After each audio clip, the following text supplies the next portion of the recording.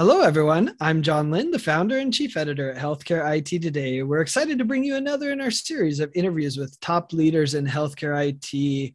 And today we actually have a special panel of experts on AI and working on the problem of sepsis, which is one of the biggest problems in healthcare. And we're going to go ahead and let them introduce themselves. So we'll kind of go around the room. Niki, do you want to start? Absolutely. Hi, John. Thank you for having me in your show. I'm a fan. I'm a data scientist, life sciences professional, working closely with customers as well with product in the healthcare side of the house at H2O.ai. My background is both in life sciences, technology for biological solutions, as well as I have experience with population health solutions, as well as clinical decision support tools. It's a pleasure to be here again. Thank you. Yeah, good to have you here. And next up, Prashant. Thanks, John. Delighted to be back on the show. Thanks for having us, and more importantly, our customer, Ljubomir, who's doing some great work. My name is Prashant Natarajan. I'm Vice President of Product and Strategy at H2O.ai, specifically focused on health insurers, providers, and life sciences. I am also a co-faculty instructor at Stanford University School of Medicine and a distinguished fellow at the Health Innovation Alliance. My biggest claim to fame is I have been a contributor to Healthcare IT Today in the past. I think you're overselling it, but it's funny you didn't even mention that you've literally written the books on healthcare machine learning and AI, so people can check that out as well. Thank you, John. Demystifying big data and machine learning for healthcare has been the runaway bestseller for the last 4 years, thanks to reviews by you and others. And then multidisciplinary approach to head and neck cancer looks at how to bring together precision medicine and population health together in one package. And there's a new book coming out later this year, shameless plug now, Demystifying AI for the Enterprise, with a bunch of leaders and some powerful healthcare case studies that H2O has been working on. Looking forward to it. Great to have you here. And last but not least, Ljubomir, will you introduce yourself? Hi, my name is Ljubomir Buturovic. Very delighted to be here. And my job is VP of Machine Learning at Inflammatix. My responsibility is developing machine learning models for clinical diagnostics, specifically for infectious diseases. I've been working in this area for, I think it's about 18 years now. It's great to have you. Well, I'm excited to talk about this because everyone likes to talk about machine learning and AI. I mean, I think we've been working on the problem of sepsis for a long time and trying to apply data to that problem. But, maybe you can start us off, Prashant. What are some of the issues with today's approaches to AI and sepsis prediction? Yeah, but I'll start with a very high-level meta view because me, John. That's kind of, we can drill into other details as we want. Sounds good. I think there are about 2 or 3 primary challenges. The state of the art, for example, on what we are doing with genetic algorithms and complex ensembles, explainability, and so on and so forth. These have to be a part of the AI/ML data science process, soup to nuts. And the challenges of just doing one and not everything else in the pipeline that leads to success will basically create a lack of trust. It'll create a lack of confidence. And those things, as you know, are bigger challenges to making a solution work at scale and actually work, right? So I think that's one of the things. The other challenge we have is one of essentially operationalization. The scoring pipelines we build, the models we build, the AI apps we build, they should lead to quicker context-sensitive adoption of the AI, which essentially this year is a prime example of, because people don't have the time to look at models in isolation. Or reducing that gap between the folks who are technical and the folks who are actually business clinical users is very important.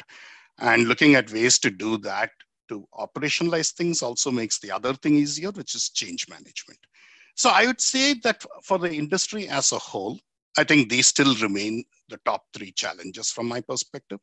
And what we are doing is focusing on essentially having an end-to-end approach that addresses not just the technical aspects also, but also the soft aspects of it, which leads to greater adoption. Yeah. Anything else you'd add to this, Niki?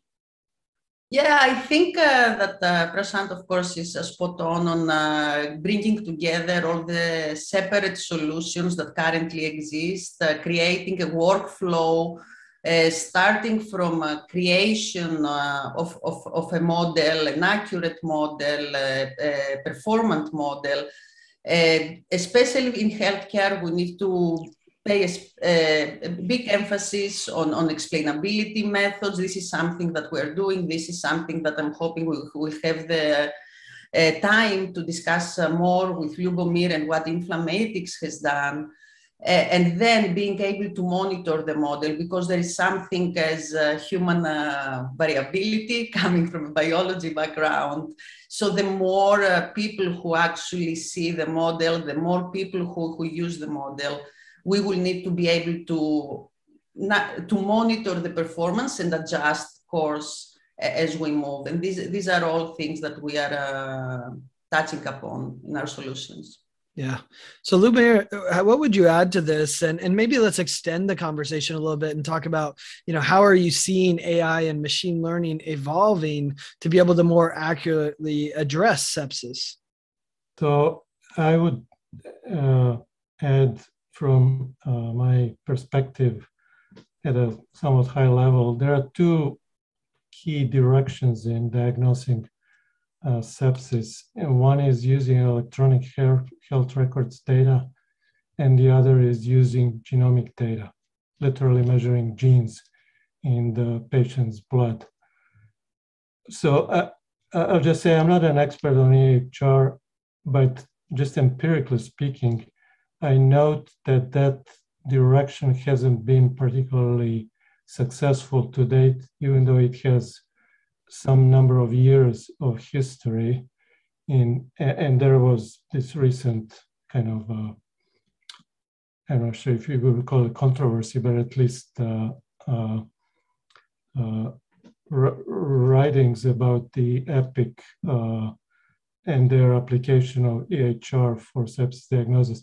I think the fair statement would be to say that direction hasn't lived up to expectations up to this point. The other direction which we are pursuing at Inflammatix is genomically based, and it's, as I said, based on machine learning analysis of genomic expression data. This is basically levels of genes in the patient's blood. And this is more recent approach. It is has been validated to a significant degree in academic literature, and it is almost literally, as we speak, in the process of being translated into clinical care. Whether that will be successful, we surely expect, because otherwise we wouldn't be pursuing it, but it is not yet widely on the market because it's more recent and it's just coming to technical realization. So that's so let's dive into that a little bit and talk about how your approach is different than the EHRs have approached sepsis, which is largely from either EHR data or claims data to try to predict the sepsis issues in their organization. So how is Inflammatix using a more of a diagnostic approach to identifying sepsis? What's involved? What do you need? Maybe give us an overview of how it works. So the overall workflow is relatively simple conceptually. We take a blood sample from patient, and for our first product, which is emergency department, we take a venipuncture and extract white blood cells and measure gene expression, which is the abundance of individual genes in those cells, using a custom designed and developed instrument. which we are working on right now. And this process generates basically vectors of measurements, which are feature vectors, which then enter a signal processing and machine learning pipeline, which runs on this instrument itself. So this process generates a user-friendly test report, which indicates the likelihood of bacterial infection, viral infection, or absence of infection altogether, which is quite plausible because their symptoms overlap significantly. So that's the overall workflow. My particular job is analyzing the gene expression data using machine learning and developing the classifiers, in essence, which deliver the test reports to patients and their caregivers using machine learning. Yeah, so let's talk about that, Niki, because that sounded like a very diagnostic solution to me. So, what is the role of AI and machine learning in this process? I think, the AI is essential. The model is built using machine learning tools as opposed to what is until now being used with genetic data, which is more statistical comparative analysis, where it's actually restricted to the specific population that you sampled from.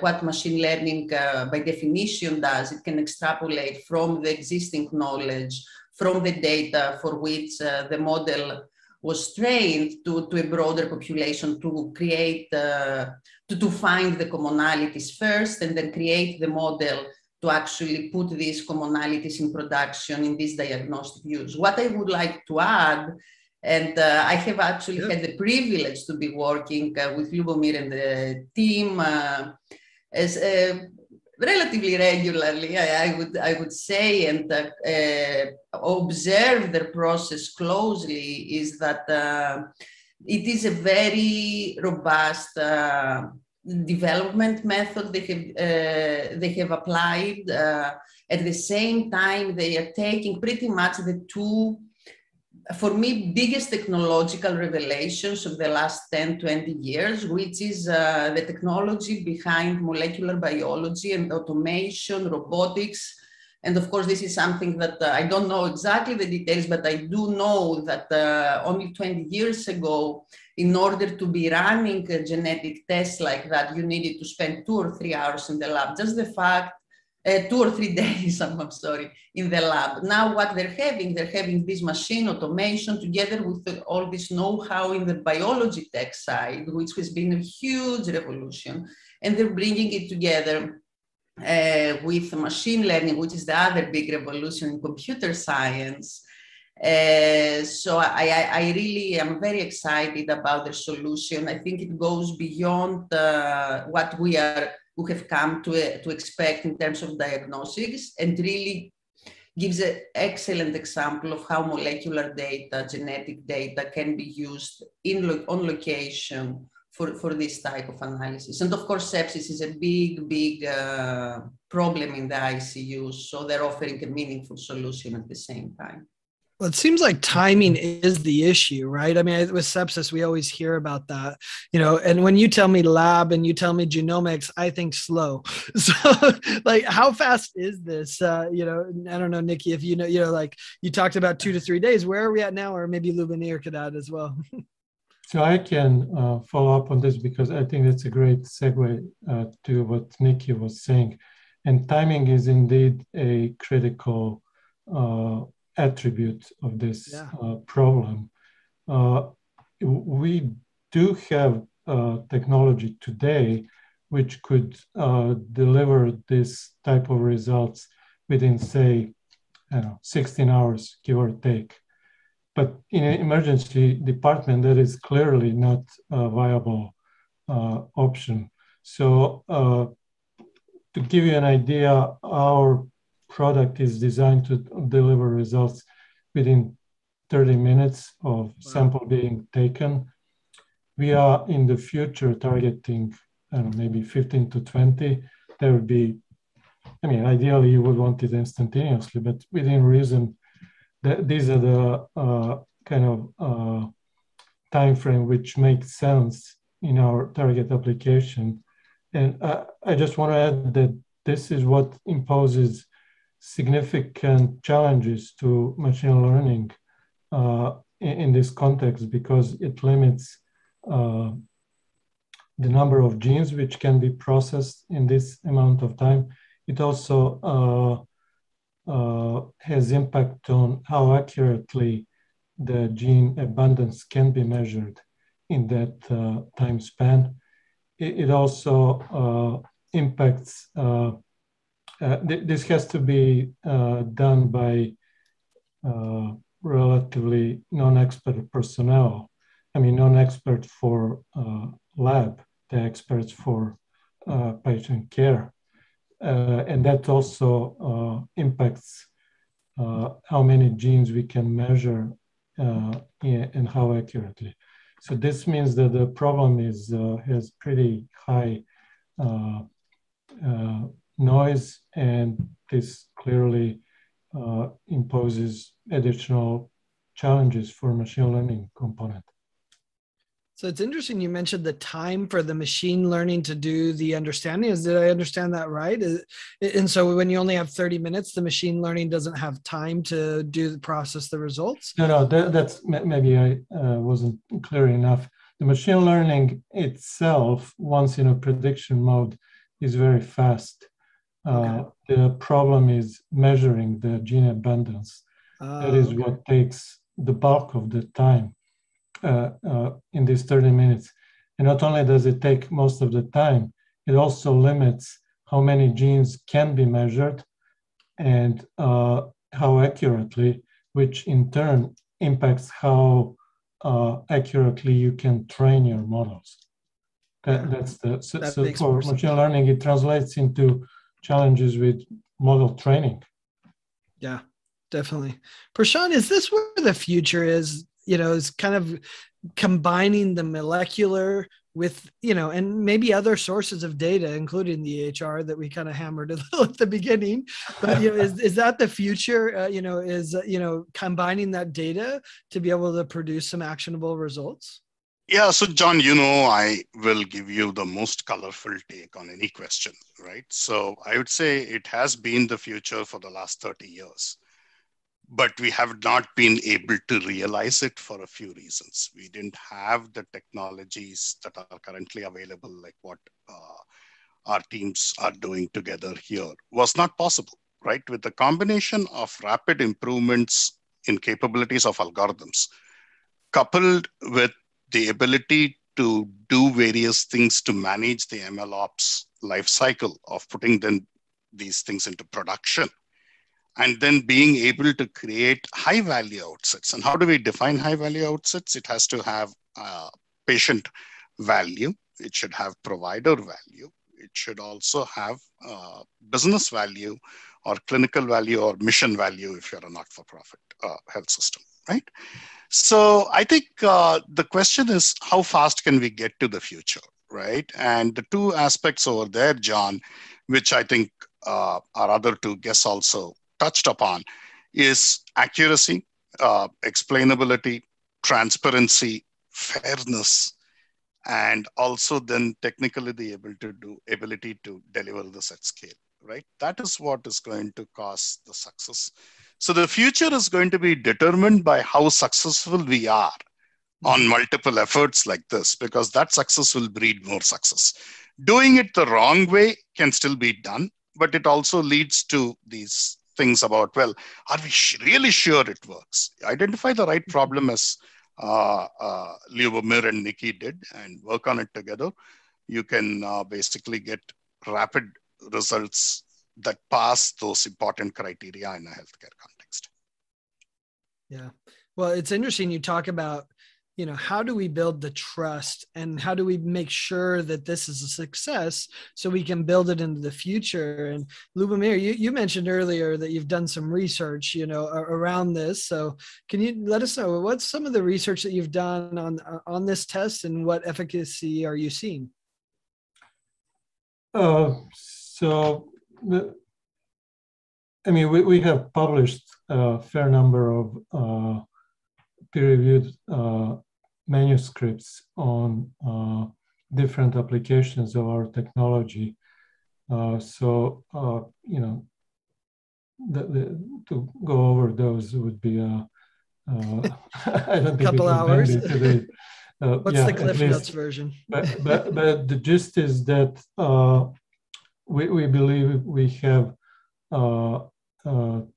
tests and algorithms which deliver clinical value to patients and caregivers in the infectious disease space. At this point, we are focused on emergency department, but also beyond that. And I think that our publications demonstrate that in a scientifically rigorous manner. That said, the ultimate clinical evidence is running what's called pivotal trials, which are clinical trials which demonstrate the value of our technology and anybody else's. Everybody is in the same boat who works in this space in independent data, which then goes to publication in respectable journals. And also in this particular space, because this goes to hospitals, you have to go through FDA clearance in order to sell the products in United States or equivalent procedure in other countries or regions, which puts additional, at least safety valve on what we deliver to clinical care. So I think that's ultimately what the consumers of our products, the clinicians and their patients, are looking to have confidence in what we are delivering. Absolutely. We all want the peer-reviewed studies. I think that's the fear of many that are doing machine learning. They don't want to go to that time factor of doing the clinical trials. So it's great that you've been published that way. Anything you'd add, Prashant, go ahead.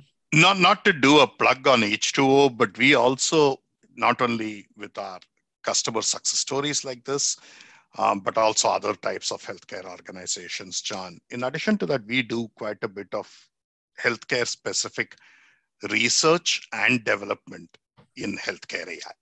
So, for example, folks like Niki here and others on the team kind of bring both the domain expertise and deep data science chops to the table to deal with the various opportunities around structured data, both phenotypic data and multi-omics data, looking at keeping AI ML relevant to applications such as cytopathology, which Niki has been in the forefront of, in terms of looking at what is happening around liquid biopsies and some of the things. It's not just about solving issues we know exist, it's also pushing the boundaries of science with data-driven approaches, of which today's AI ML certainly is, to drive the science as well. So we also do quite a bit of publishing at our end. So that's one of the things, right? Because evidence is what drives change. You did ask a question earlier. You said, do you see the combining of phenotypic and omics data that is the future of healthcare AI? Absolutely, yes. I've always said, and I've written before, John, as you know, that precision medicine and population health are two sides of the same coin.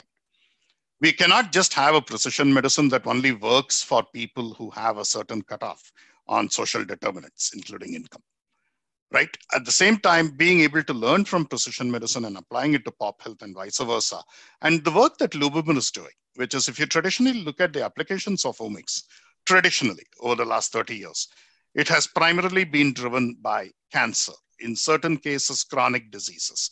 But what Ljubomir and his team are doing is bringing that together in the ED side of the house, where there's clinical impact, there's financial impact, there's operational impact, right? There's engagement impact. And that's what I think makes it truly unique. Yeah, definitely. and it saves lives. But I think that, to your point, though, I think the challenge is, how do we know that we trust the AI or the machine learning that's being done? Niki, I don't know if you want to chime in around, how do we trust it? Especially, it's great to have it published. It's great to do a clinical study, but it moves so quickly, right? Like, it moves so much quicker than our publishing apparatus. So how do we know that we can trust the AI, Niki? What I think moves very quickly is the technology to achieve that first big stepping stone, which is accuracy of the model. And that goes hand in hand with availability of data. And since the discussion today is about genomics data, this is something that there is scarcity of for these big scale efforts that Prashant just touched upon, that even touch about on population health combining with EHR. However, this is now starting to change. We already have seen a big effort in the UK, an analogous effort here in the US from government institutions to collect these big numbers of genetic data. Here in the US, it's called All of Us. It's an initiative by NIH. Where the goal is to have 1 million diverse individuals representative of the American population sequenced, both in the genomic level, also as well as the expression level that Ljubomir mentioned. These are two coins, two sides of the same coin when we're talking about this technology. Now, when we're talking about trust, I think the first big step is actually identifying the need. First of all, identifying the need to have a varied population. There is variation within humans, even people of the same family, they will have differences. Understand how this, if this has a possibility to affect the model based, and again, now understanding how the model works. These are very hard, not hard, but more technological tools we have, understanding how the model is working. And this is something we're also putting a lot of emphasis here in H2O. And once you have that, also another level of explainability is to be able to create this understanding of the model. For example, for the more technical people in the audience, in terms of features contributing to the outcome. Surprisingly, perhaps the same feature might have, like, or gene might play positive or negative roles for different individuals, depending on the surrounding genetic environment. We now have the tools to understand that, and even cross-reference with the literature, because there is also the slow tech science part of the knowledge base that we already have. And personally, I don't see a reason why we would want to ignore that. And we have the tools to actually combine these two sides of the same coin together. Yeah, great description. Ljubomir, anything you'd add as far as making sure we can trust the results? Because if the doctors and patients don't trust it, you have nothing, right? So any other thoughts on that trust element using AI? Ultimately, we have to demonstrate that these technologies improve patient care. That's the ultimate level of evidence that people expect to see. And it cannot happen on day one because it's basically time consuming and expensive. But gradually you combine different levels of evidence until you eventually achieve adoption. If the if you deliver sufficient degree of proof that there is a benefit in using those types of products. Yeah. I think that's the ultimate. Absolutely. Well, I love it. This is a fascinating look at some of the challenges we face with sepsis. And I think the thing that stands out to me is how much quicker we can do this today to Prashant's point earlier, 5 years ago, this wasn't even available, or at least it was nascent technology. Now it's just here where we can actually do this type of analysis, both molecular and the data side, quickly. So this has been a fascinating look at where this is all headed using AI and machine learning to address sepsis and actually the maturity of that approach as well. Prashant, maybe you could wrap us up. Where can people learn more about H2O.ai and also your work with Inflammatix, and give them an idea of how H2O.ai could help their other organizations that have these problems? Oh, absolutely. I think one of the things is obviously they need to listen more to your show because then they can see more of us and they can see more of leaders like Ljubomir bring value to what in areas that are desperately needed. So that's recommendation number one. Recommendation number two is please visit us at H2O.ai. It's easy. And we are kind of, I would say, we take a mission of educating people, not just customers and our own teams, but the world in general, on it's time for us to use AI to do AI. And that's the focus, right? So that's something that we focus a lot on community, John, as a company, given that we probably outsourced more AI ML to get this whole thing started than anybody else, or as much as anybody else. So we take that mission of community very seriously. Please join us. And we'll also send you some information, John, that you can add to the website. For example, on our book on interpretability and explainability, right? Going back to your question and going back to Ljubomir's point about how do we influence practice and how do we improve care, right? It's all comes down to balancing accuracy and explainability. So we have some links which we can share that you can freely share with your audience. And I would like to thank, of course, Ljubomir and Niki, because they both have set the standard together in terms of how such a project can go from concept to product to lasting success. Excellent. Well, I appreciate you all sharing your story and looking forward to following along with this. And we'll definitely link to those resources in the article, and you can check that out at healthcareittoday.com. Thanks so much for taking part. And if you have any more questions, be sure to check us out on Twitter at the hashtag HITSM and also at HCIT Today. Thanks, everyone. Appreciate you being here. Thank you. Thank you. you.